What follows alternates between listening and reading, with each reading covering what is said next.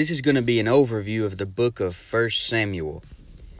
This book has 31 chapters, 810 verses, and 25,061 words. And this book of 1 Samuel is a transition book that goes from the time of the judges to a time of kings and prophets. And this book is one of the 6 books in the Old Testament that deals with kings and kingdoms. There are 3 main characters in the book of 1 Samuel, and those 3 characters are Samuel, Saul, and David. We will also look at characters like Jonathan. But in chapters 1 through 3, you see a character by the name of Eli. He is a priest judge, but when Samuel steps in on the scene as prophet judge, you have him as the last judge. And then in Acts 13:20, it says, "And after that he gave unto them judges about the space of 450 years, until Samuel the prophet." So, prophet judge Samuel, you'll see him through chapters 1 through 8. And the name Samuel means asked of God. He was a man of prayer. In 1 Samuel 9:9, it says, "Before time in Israel, when a man went to inquire of God, thus he spake, Come and let us go to the seer. For he that is now called a prophet was before time called a seer." So Samuel, a prophet, was called a seer. And Israel's sin in this book is that they wanted a king instead of having God as king in their hearts. So the Lord gives them what they want, and many times what we want isn't what we need. And I think the main verses in this book is in 1 Samuel 8:19 through 22, where it talks about this very subject. And it says, "Nevertheless the people refused to obey the voice of Samuel, and they said, Nay, but we will have a king over us, that we also may be like all the nations, and that our king may judge us, and go out before us, and fight our battles. And Samuel heard all the words of the people, and he rehearsed them in the ears of the Lord. And the Lord said to Samuel, Hearken unto their voice, and make them a king. And Samuel said unto the men of Israel, Go ye every man into his city." So that is the idea behind 1 Samuel. You have Samuel the seer, and you have Saul anointed as king. When God didn't want the people to have a king, he wanted to rule in their hearts as king. So in chapters 9 through 15, you have Saul come into the picture. In 1 Samuel 9:2, it says, "And he had a son whose name was Saul, a choice young man, and a goodly, and there was not among the children of Israel a goodlier person than he. From his shoulders and upward, he was higher than any of the people." So Saul starts out good and ends up bad. The opposite of Saul in the New Testament, who starts out bad and ends up a good man, the Apostle Paul. So there's 2 Sauls. One starts out bad, or in the Old Testament, one starts out good, ends up bad. In the New Testament, one starts out bad and ends up good and turns into the Apostle Paul. But then in chapters 16 through 31, you have King David. And David is the one that God wants, while Saul is the people's choice. Because man looketh on the outward appearance, but the Lord looketh on the heart, as it says in 1 Samuel 16:7. But the people saw how big and warrior-like Saul looked, while David, he was not much to look at. In 1 Corinthians 1:28, it says, "And base things of the world, and things which are despised, hath God chosen. Yea, and things which are not, to bring to naught things that are." So the Lord looks on the heart. David, as a type of Christ, is anointed king, and Saul, the type of the Antichrist, opposes him. So although Saul is David's enemy, the son of Saul, Jonathan, becomes best friends with David. So with this brief description, let's go through some of the chapters of this book.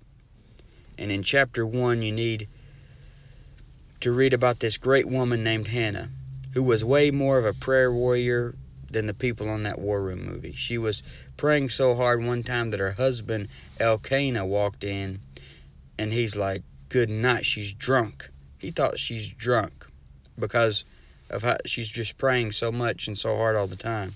And I just always found this funny. In 1 Samuel 1:13 through 15, it says, "Now Hannah, she spake in her heart, only her lips moved, but her voice was not heard. Therefore Eli thought she had been drunken. And Eli said unto her, How long wilt thou be drunken? Put away thy wine from thee. And Hannah answered and said, No, my lord, I am a woman of a sorrowful spirit. I have drunk neither wine nor strong drink, but have poured out my soul before the Lord." And then in verse 26 through 28, "And she said, O my Lord, as thy soul liveth, my Lord, I am the woman that stood by thee here, praying unto the Lord. For this child I prayed, and the Lord hath given me my petition, which I asked of him. Therefore also I have lent him to the Lord. As long as he liveth, he shall be lent to the Lord. And he worshipped the Lord there." So she chose to dedicate her child Samuel to the Lord. And of course he grows up to be a great man of God. And of course he grows up to be a prayer warrior like she was. And then we see in chapter 2, she gives God the glory. In 1 Samuel chapter 2 and verse 2, it says, "There is none holy as the Lord, for there is none beside thee, neither is there any rock like our God." So in chapter 2, it also discusses Eli's sons, who were priests, but they were wicked. They were called the sons of Belial. In 1 Samuel 2:12, it says, "Now the sons of Eli were sons of Belial, they knew not the Lord." Not only this, but they were man-whores, what Hebrews calls whoremongers, because in 1 Samuel 2:22, it says, "Now Eli was very old, and heard all that his sons did unto all Israel, and how they lay with the women that assembled at the door of the tabernacle of the congregation." So they were so wicked that they were committing sexual sins with the women there. And chapter 3, it has this great verse in verse 1. It says, "And the child Samuel ministered unto the Lord before Eli, and the word of the Lord was precious in those days. There was no open vision." So the word of the Lord should be precious to you. You have 24/7 access to the word of God, but it should continue to be precious. Don't get to a point where you're just so used to having it that you just don't read it anymore. And the Lord talks to Samuel in this chapter. In verse 3, it says, "And ere the lamp of God went out in the temple of the Lord, where the ark of God was, and Samuel was laid down to sleep." So this reminds us of something else. Don't let the lamp go out if you can help it. Don't let the lamp go out around you. Keep studying the Bible, teaching the Bible, and spreading the gospel. "Thy word is a lamp unto my feet and a light unto my path," as the Bible says. But many people are letting the lamp go out. They're giving up on reading the Bible. They're giving up on teaching the Bible. They're giving up on spreading the gospel. And there's no light around them. 1 Samuel 3:21, "And the Lord appeared again in Shiloh, for the Lord revealed himself to Samuel in Shiloh by the word of the Lord." So if you are a sincere, genuine Bible believer, and you're not letting the light go out, and the word of God is precious to you, then the Lord will reveal himself to you through his word, just like he does Samuel here. He reveals himself to Samuel in Shiloh. Now in chapter 4, Israel is smitten by the Philistines, who also take the ark of God. And when Eli hears about the ark being taken, he falls backwards and breaks his neck, because he was 98 years old and a very heavy man, the Bible says. And in chapter 5, since the Philistines took the ark of God, they are struck with emerods, and that is hemorrhoids. As the Bible says, the way of a transgressor is hard. And in this case, it's a pain in the butt.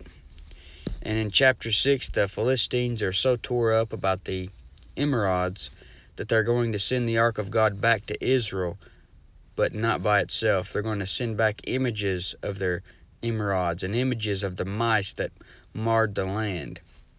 So, how nice of them. But in chapter 7, Samuel, as a circuit-riding prophet, went in circuit to Bethel in Gilgal and Mizpah, and they had what they would call a Holy Ghost revival meeting.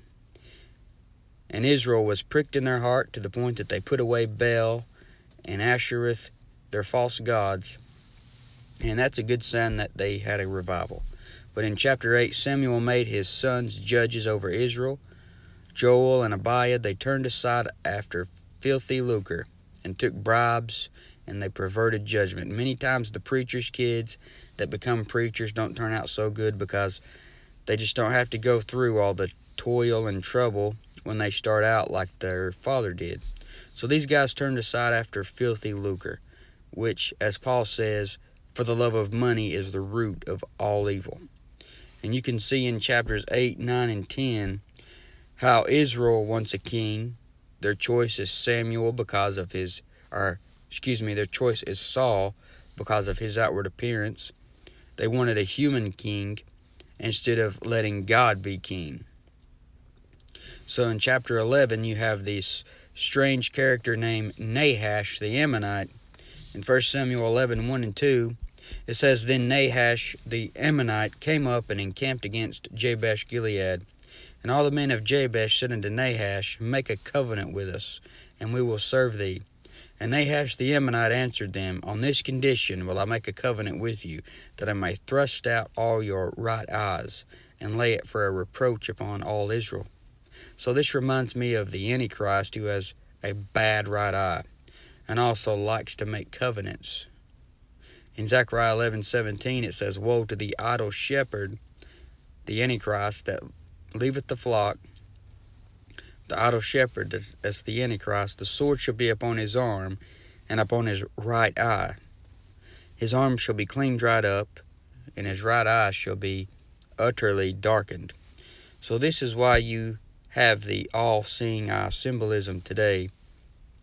Notice in chapter 13, Saul is offering an unlawful sacrifice.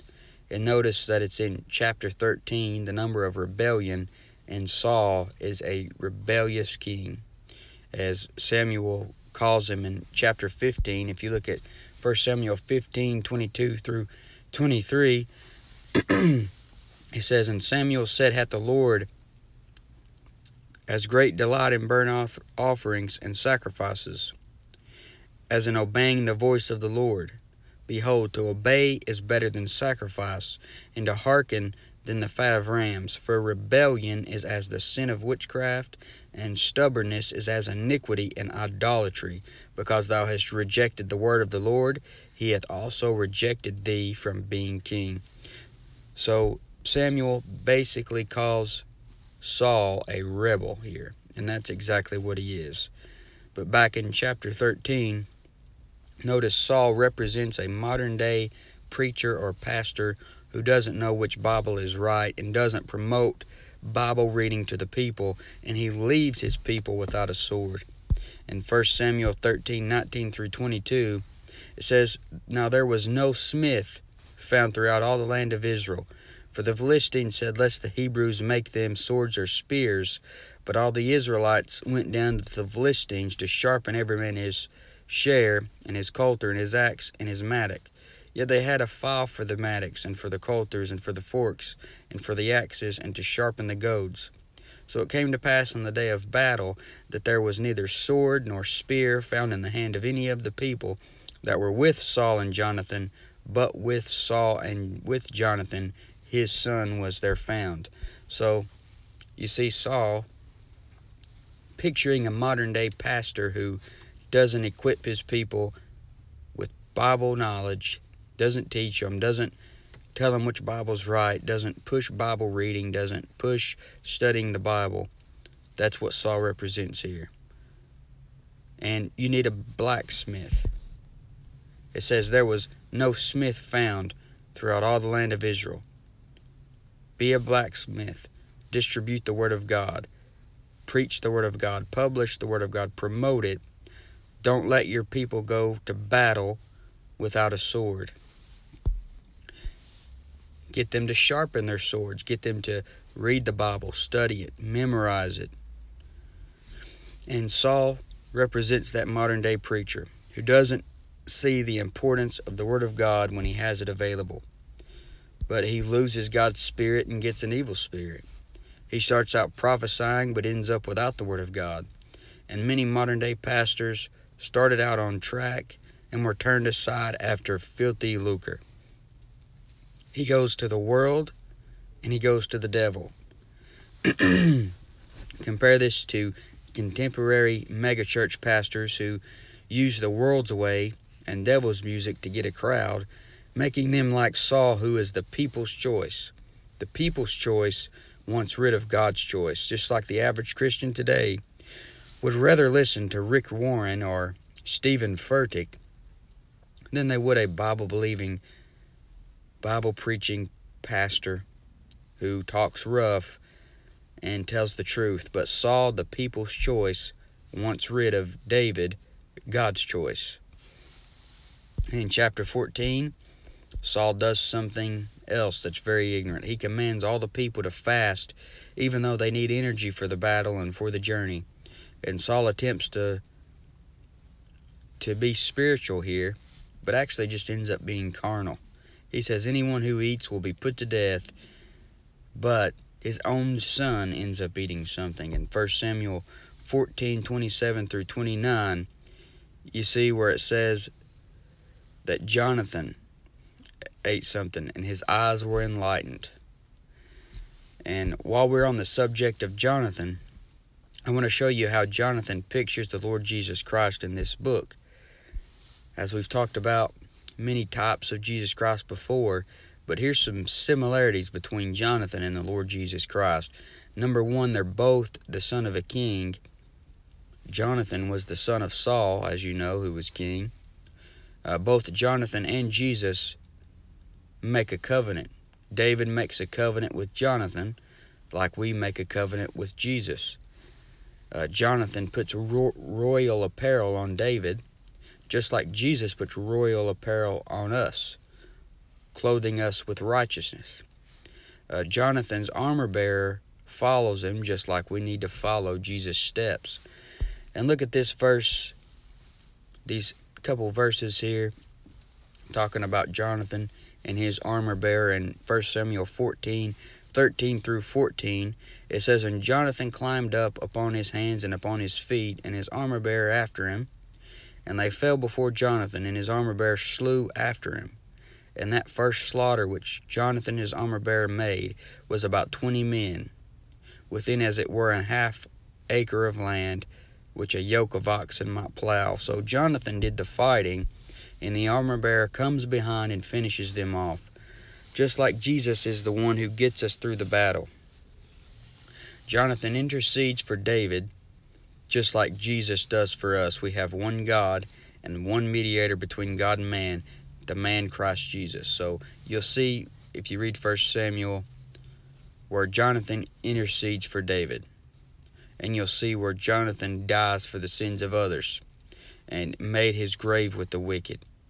And you'll see how Jonathan was a friend that sticks closer than a brother, just like Jesus Christ. As it says in 2 Samuel 1:26, "I am distressed for thee, my brother Jonathan. Very pleasant hast thou been unto me.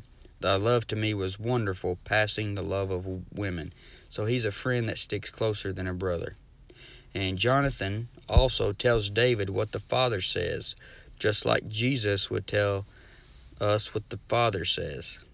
John 15:15 says, "Henceforth I call you not servants, for the servant knoweth not what his Lord doeth, but I have called you friends, for all things that I have heard of my Father have I made known unto you." So just like Jonathan told David what Saul would say, Jesus tells us what the Father says. So Jonathan is a great picture of Jesus Christ. But moving on to chapter 15, we see that Saul disobeyed the command of God. In 1 Samuel 15:3, it says, "Now go and smite Amalek, and utterly destroy all that they have, and spare them not, but slay both man and woman, infant and suckling, ox and sheep, camel and ass." And then in verse 9, it says, "But Saul and the people spared Agag, and the best of the sheep, and of the oxen, and of the fatlings and the lambs, and all that was good, and would not utterly destroy them, but everything that was vile and refuse, that they destroyed utterly. So Saul spared the things that he thought was good. This should remind you of your daily walk with the Lord. Maybe you have some things in your life that aren't bad, but you know God wants you to get rid of them because they are stopping your fellowship with Him, just like Saul should have killed everything as the Lord had said. And in chapter 16, we start getting into the life of David. David is young and not a lot to look at, but the Lord wants to be king, so the Lord wants David to be king, so Samuel anoints David. David is a goodly, godly young man who plays godly music on a harp, and that music was able to make the evil spirits pass from King Saul. He would play on a harp, Saul would be troubled by an unclean spirit, and that music would make the unclean spirits pass away from Saul. And that goes to show you that there is a good kind of music that gets the devil away from you, and that there's a bad kind of music that just puts the devils on you. But as you know, in chapter 17, that famous chapter, David goes on to fight Goliath and shoots a rock from a sling right to his forehead, jumps on top of him, and cuts his head off with his own sword. And then in chapter 21, you have one of the more funny stories in the Bible where David pretends to be crazy. And I just always love this story here in the Bible. In 1 Samuel 21:12 through 15, it says, "And David laid up these words in his heart, and was sore afraid of Achish the king of Gath. And he changed his behavior before them, and feigned himself mad in their hands, and scrabbled on the doors of the gate, and let his spittle fall down on his beard. Then said Achish unto his servants, Lo, you see the man is mad. Wherefore then have you brought him to me? Have I need of mad men, that ye have brought this fellow to play the mad man in my presence? Shall this fellow come into my house?" Maybe you could try this in your life. If you're afraid of someone bigger than you, then just act crazy, and maybe they'll be scared of you. But what always had me wondering is why David wasn't afraid of Goliath, but was afraid of this King Achish here. And sometimes in your Christian life, you are close to God and have boldness in the truth. Other times you're scared. But having complete faith in God and in the truth will keep you bold at all times. And pretty much the rest of this book, what you'll see is Saul pursuing David. And on a couple occasions, David could have taken Saul's life, but he won't touch the Lord's anointed, as he says. Compare that with today. Every born-again believer is anointed according to 2 Corinthians 1:21, which says, Now he which establisheth us with you in Christ, and hath anointed us, is God. So you shouldn't mistreat or seek to hurt another believer. That is a dangerous thing. Don't go about to destroy another man's ministry because he's anointed. You don't want to be like David. You want to be like David and not try to just hurt someone else. You don't want to hurt the Lord's anointed. As you probably know, in this book, Saul loses the Spirit of God, loses all communication with God. So he visits the witch of Endor, who brings up Samuel the prophet from the dead. But Saul was just a wicked man and a hypocrite, full of pride. As the Bible says in Proverbs 16:18, Pride goeth before destruction, and an haughty spirit before a fall. And you know what happens at the end of this book? Saul falls on his own sword and commits suicide.